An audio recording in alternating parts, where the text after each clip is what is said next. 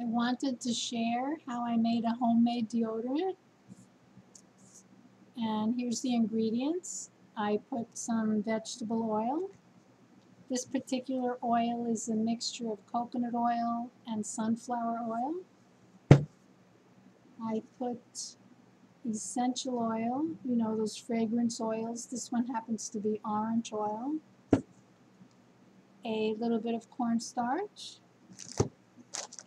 and a little bit of baking soda. You mix it together with a spoon or a finger. I got an old baby food jar and I put my own label on it so I remember how I made it. I made it a few days ago. It still smells wonderful.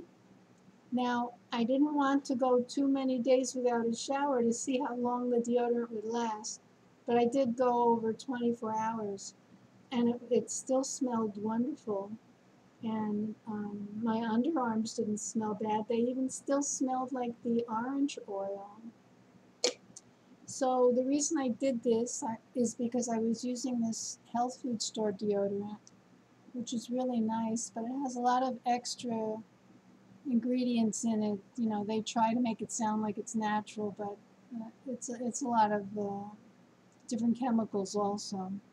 So this works, and I suppose you can use different vegetable oils and different fragrances. One of the oils that I like is bergamot oil, and I'd like to try that. Also patchouli.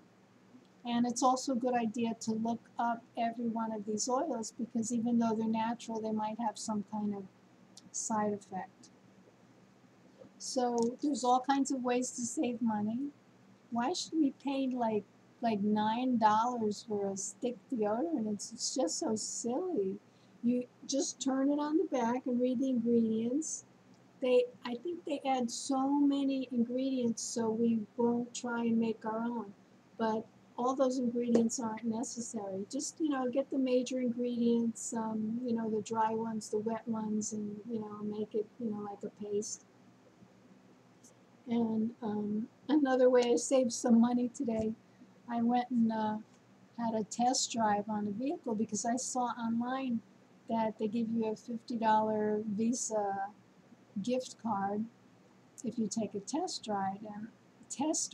And I am interested in a new vehicle, but I'm taking my time and maybe I'll buy a used one.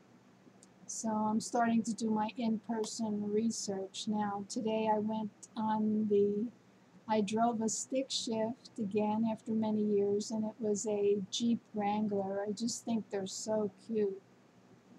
But and I wanted to see if my bursitis would let me, you know, work the stick shift, and it did. I didn't have any problem.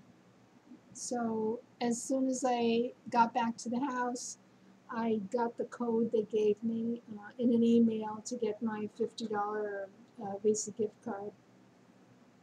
And it was a little complicated, but it worked. So right away I used up the $50 with Instacart. They have delivery from grocery stores because I don't want to wait with that.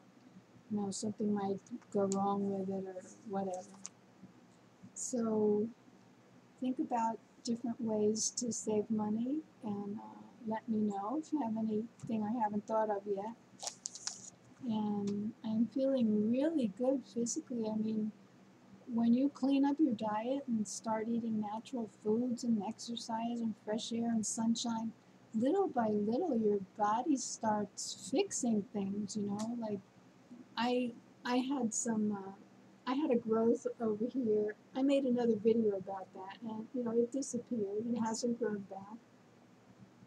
And all kinds of things might improve. We just have to give our bodies what they need, and many times it repairs itself.